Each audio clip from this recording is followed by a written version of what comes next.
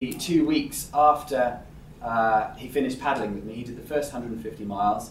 He called me up and said, "Dave, I've got a genetic condition."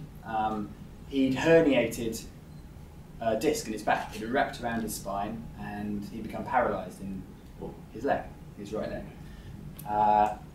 He still doesn't have any feeling. He's got a wife, he's got 2 kids, he was self-employed, he was a labourer, had his own business, and he was on the phone to me the other day, and all he said was, "I'm so glad that I did this." I was talking myself out of it because I was scared about the river. But he did it, and I tell you what, the guy beamed every single day. He was a pleasure to be with. He made the beginning of my journey possible. At the end of this, I'm going to finish this journey about 3 or 4 days earlier than I need to, which means paddling a lot more. I don't care. I'm going to go back up to Minneapolis and spend a few days with Dave. Hopefully he's going to get the sensations back in his right foot. He's been in a few operations since, but it just shows that these things can grab you without you knowing.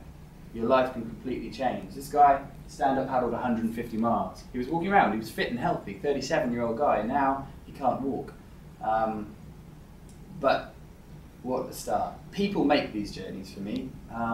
Even when I ski to the South Pole, I know people will make the journeys, even though there's no people on the way. Because I'll be constantly thinking about the people who've affected me in my life, and they'll keep me going. And the people that I love will keep me going too, because I'll see them after the journey. Admittedly, I'll be a lot more hirsute and probably skinnier, but that's beside the point. These journeys are all about the people, and I've experienced incredible kindness all of the way down this river, and I'm only 2/3 of the way down the river. Coming to Memphis was a case in point, and I'll talk about that a little bit later, but people are the key. Now, this is how the river looks right up at the top. That's just a few 100 meters into the river. It's 2 meters wide, 1 foot deep.